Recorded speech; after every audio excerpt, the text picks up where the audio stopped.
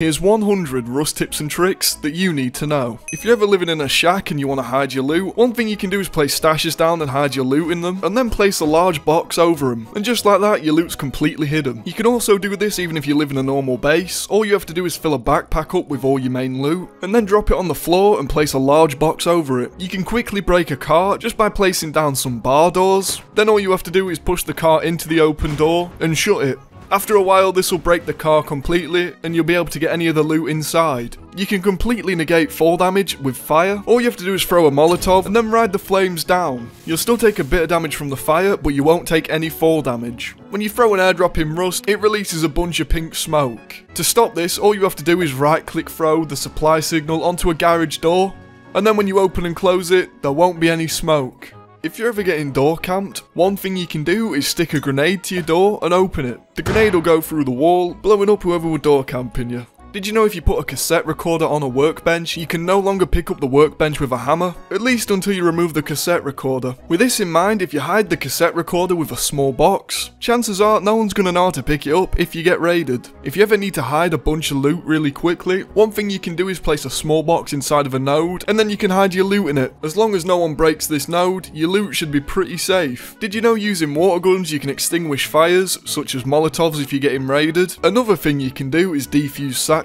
This can be useful if you're getting raided, or if you're raiding and you throw a satchel wrong, you can defuse it and pick it back up. Using the water guns, you can also turn off large furnaces. If there's a bush outside your door and you don't want anyone camping in it, one thing you can do is place a foundation over it, and the bush will disappear. But one thing to know is if you break the foundation, the bush will come back. This is the Fogger 3000, you can put it outside your base and turn on motion detection, so if anyone comes to door camp you, it'll turn on and make a loud noise. If you hold your middle mouse button down and drag a stack of items, it'll actually halve the stack. If you press shift and middle mouse button and drag a stack of items, you'll split the stack of items into thirds. If you want to quickly equip someone's armor, just press Alt and hover loot, and as you can see, you'll instantly put on their armor. If you press middle mouse button on an item in the quick craft menu, you'll actually craft 5 of them. If you ever need to reskin loads of items, instead of doing it one by one thing you can do is press shift and hover loot. This will reskin your items to the last skin you used. As I'm sure you know, jumping on land makes a lot of noise, but jumping on the beach is completely silent. If you want to hide your wires, one thing you can do is hold down shift and scroll down. This will put the wire inside the foundation and looks a lot better.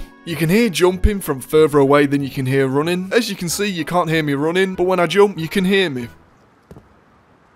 A quick way to upgrade everything in your base is to select the material and hold down left click, and then just right click on everything you want to upgrade. If you're upgrading your base and you can't quite reach a part of it, try upping your luck radius, and you should be able to reach it now. If you ever need a blue card, one quick way you can get one is by gutting fish. As you can see, you can actually get a blue card from this. As I'm sure you know, whenever you use a boat in Rust, it makes a lot of noise. But you can actually make the boat silent. Instead of holding down W, try tapping it over and over again. You won't go as fast, but it's much quieter.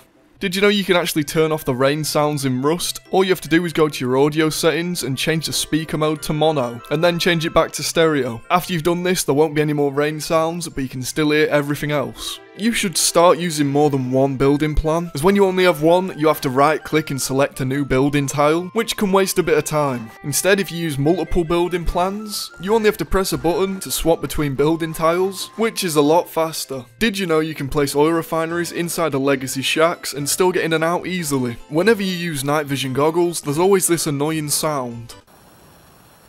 To get rid of it, all you have to do is use an emote, and just like that, the sound's gone. If you're ever low on HP, you can drink water to heal up to 40 HP. You can also drink water to get rid of radiation poisoning. Usually when you use a torch in water, it instantly goes out.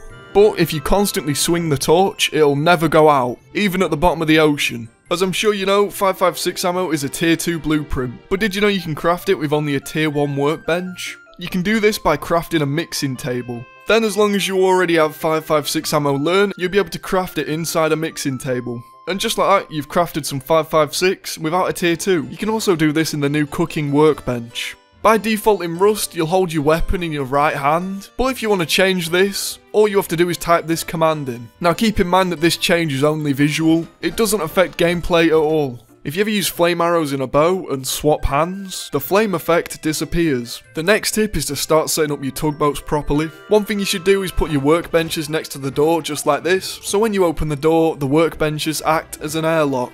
Another thing you can do is put rugs on the windows, so if anyone tries to look into your tugboat, they can't see anything.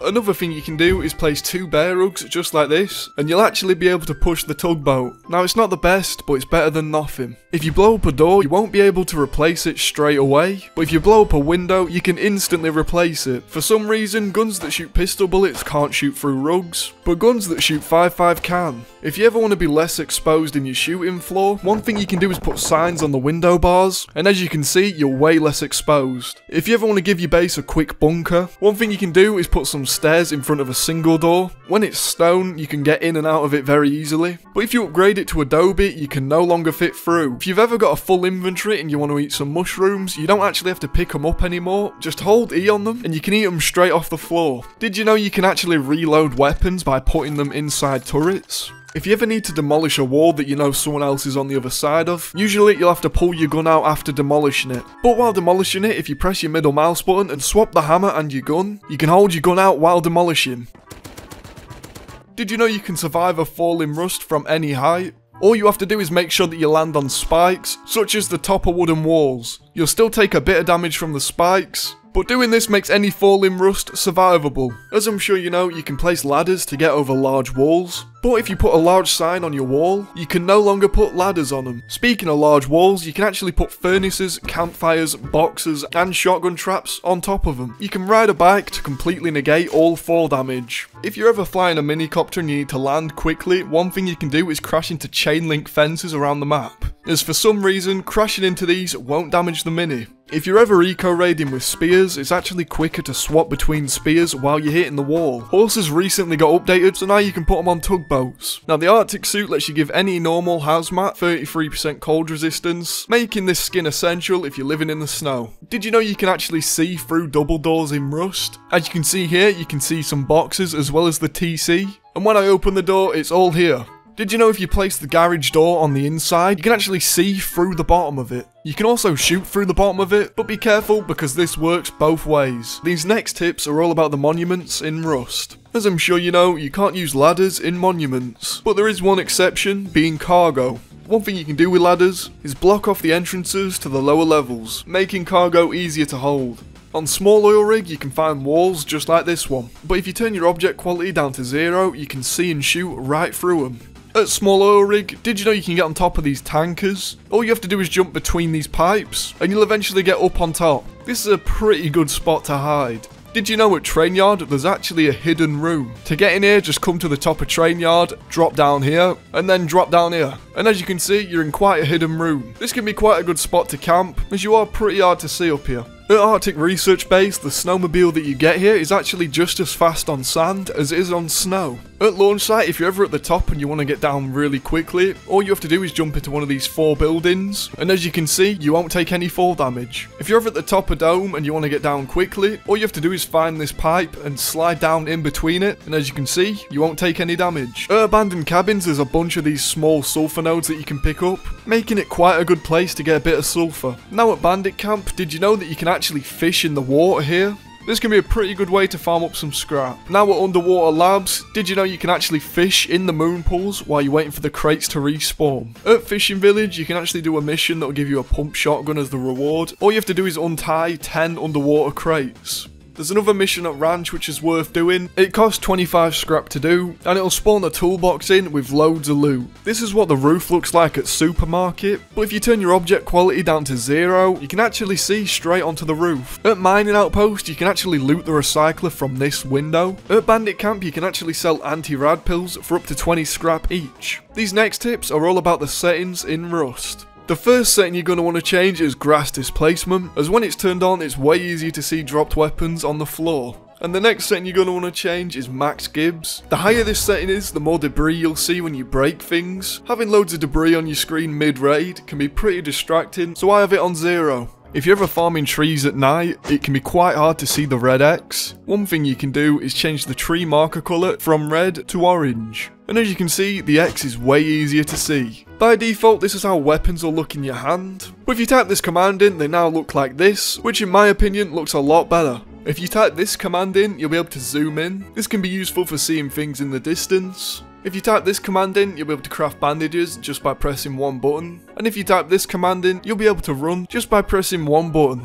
The next setting you're going to want to change is max shadow lights. You're going to want to set this to 0, as having it set to 0 can help you see things in the dark. Next, make sure that optimized loading is set to partial. This will let you load into servers much quicker. Next, I'd recommend setting some launch options for Rust. What you want to do is go to Rust in your Steam library, click on Properties, and this is where you can set some launch options. I'll have my launch options in the description below. The next tip is to subscribe to the channel. This will make sure that you never miss another video just like this one. And the final tip is to watch this Rust video.